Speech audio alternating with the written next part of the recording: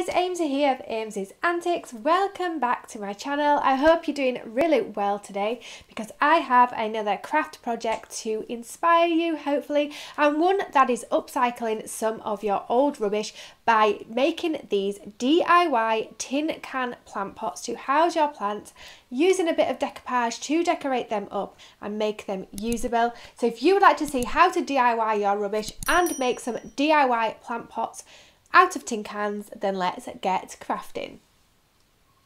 So for this project you are going to need some old tin cans, so your old bean tins, soup tins, chopped tomato tins, whatever you have, as well as some decorative napkins. I've got a few different patterns and colours here, as well as some outdoor decoupage glue, which is Mod Podge in this case, and some decoupage type paintbrushes. As well as this, you are going to need some sealant, spray sealant, as well as some spray paint, and not forgetting a hammer and nails for a little bit later on.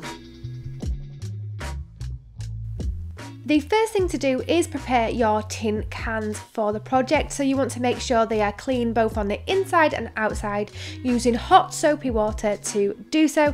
And you may find that after you've removed the labels you will find some glue residue, so just use a wire scourer for this and help sort of remove some of that glue from the outside of the tin. If you are finding that it is not coming off with the hot soapy water and the scourer, then use some vegetable oil like olive oil onto a paper towel and put this over the glue, because it will help somehow. The grease helps unbreak that glue bond on the outside of the tin. Just keep going until it is all removed. And I mean, you could leave some on, but you want the tin can to be as flush as possible for the decoupage to look nice, I guess. And because we are upcycling the tin cans into planters, then we want to create some drainage holes in the bottom of the cans so that we can help prevent any root rot of the plant and help drain away any excess water. So to do this, I'm using a nail and hammer just to puncture some holes in the bottom of that can. Now, I actually create 5 holes in the can, and I think that should be about enough to help drain away that water. Now, you want to make sure it is a thickish nail so you can get a decent size hole in the bottom of that can. Just keep going until you feel you have enough drainage holes, I guess, in the can. And be careful of your fingers, because, you know, you can really hit them hard with a hammer, so just be careful when the nail does move. So I have bought this Leak Doctor thinking it was a bit of a sealant, so I think I might have bought the wrong thing. But what I want to do with this is seal the tin so that they don't go rusty, because I don't know if the spray paint will be enough to stop it going rusty, as well as the Mod Podge. So let's see how this goes. Let's head back outside and have a go at, oh, that was my phone, and have a go at sealing the cans. So always follow the instructions on the can of spray paint or sealant in this case, and give it a good shake. Usually all things need a good shake before you can use them. And then just apply thin layers of the sealant on the inside of the cans. Now, some of the cans may already be treated, and this one is like a white inside, so I don't know if it would actually go rusty, but I just wanted to create a bit of a seal anyway. So after you've made the holes, you want to spray the sealant on the inside and clean away any excess around them holes if it has sort of blocked them up a little bit. But this is what it should look like. And then we are going to move on to the outside of the tin can, and I'm just spraying these white, and it's a nice white matte spray paint that I'm using here. But what I did find was that after spraying them on, and I did a few different coats, I think I did about 2 or 3 coats of the spray paint, that some of the tin cans did taint the colour of this, and it turned a little bit of a creamy colour, which wasn't a problem because I think this adds to the look even more. But just to be mindful, you may need to use a colour block spray paint type primer before you actually use the spray paint. And then spray all your cans ready for the next part.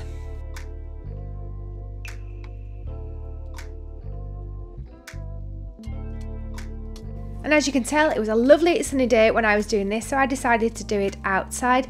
And the first thing I am doing is just removing the top layer of that napkin from the rest. And I think these are actually a 2-ply napkin, and you want the thinnest layer with the pattern on that you can get. So if it is a 3-ply, remove the 2 layers, leaving just the printed patterned piece. You want it nice and thin for the decoupage, and do be careful because it is quite thin and you don't want to rip it. Then you want to use some of this outdoor Mod Podge to secure the tin can on, but before you do that, wrap around the napkin piece that you are using just to measure where it should end at the bottom of the can and give it a little mark. And then a really good tip for the napkins, instead of just trying to rip them, use a really small paintbrush and some water and just paint a line with the water of where you want to tear this, because it just makes it tear much more cleaner and easier, and you're gonna rip it where you want it to rip, and it's not gonna sort of rip in weird shapes. It's gonna rip where you've left the water line, if that makes sense. So do this for all the way around the can so that you have one piece of napkin that will fit the whole length of the can.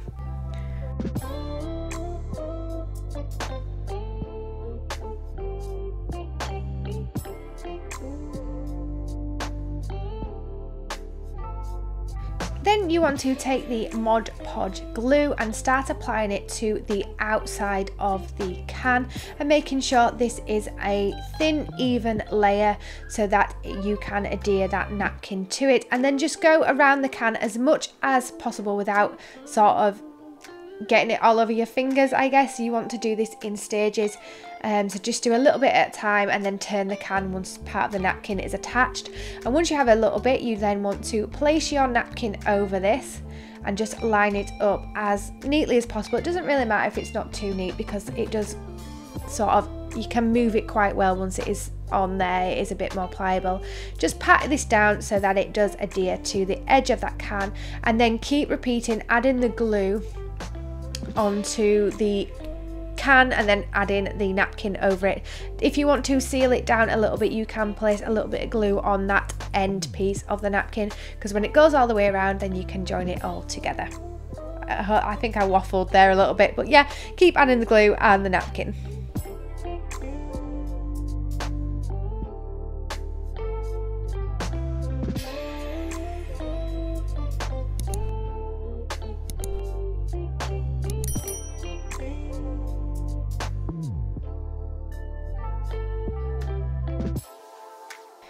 If you find that you have some of the excess napkin once you have gone all the way around the can, then you just want to use the paintbrush and water trick again to create a line down where you're going to remove the excess piece, and gently pull this away and it should come away fairly cleanly. There might be a little bit of overlap still, but all you want to do is pat this down and it should all stick into place and not look too bad. And then you want to just use the Mod Podge once again and place a thin layer of this all the way around on top of the napkin, being careful not to do it too hard because this can rip the napkin a little bit because the glue is still wet underneath. Ideally, I think you want to leave the glue to set underneath and then begin placing on your layers of Mod Podge over the top, because this will just seal the napkin in place. Then keep repeating and adding more layers of the glue until you're happy that everything is sealed and set in place. I think I did about 3 to 4 layers of glue.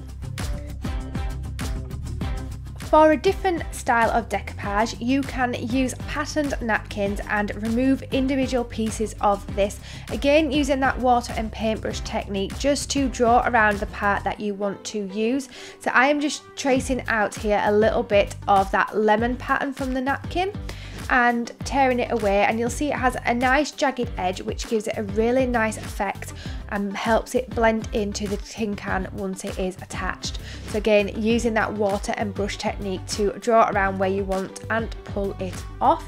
And then you want to follow the same process as before by placing Mod Podge onto the can where you want that little piece of the napkin to go, and then begin placing the napkin piece over and gently pressing it into place to help it adhere to the can.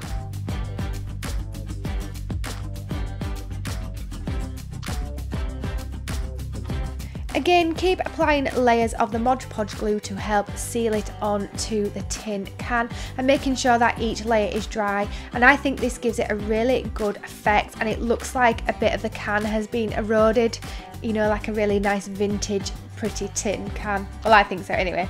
And then we're going to let them dry and move on to the next step of planting.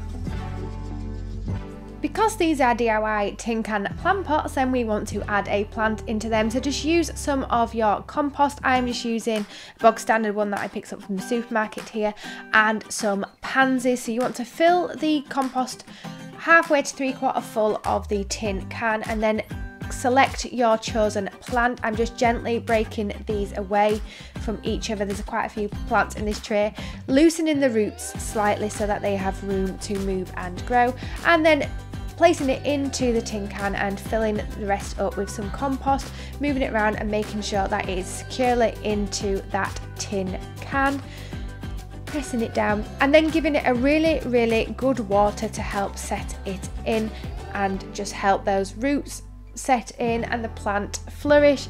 And these, I am glad to say, are flowering really well, so it hasn't been detrimental being in a small tin can.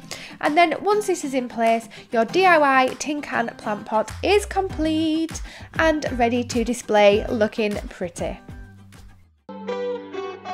We're falling down, we faded, but I know that we can save it, 'cause we're like Alpha and Omega.